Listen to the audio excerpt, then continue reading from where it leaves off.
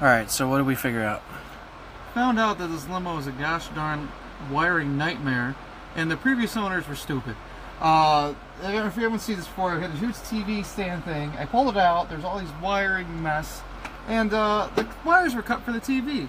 Stupid. So I fixed the wires, and now looky what starts up and turns on this thing. You got the white screen, and you know, yeah, I don't expect much, but it's hooked up to the antenna. You know, you cycle through. What is that? What is that? Wow. I guess that's why there's controllers in here.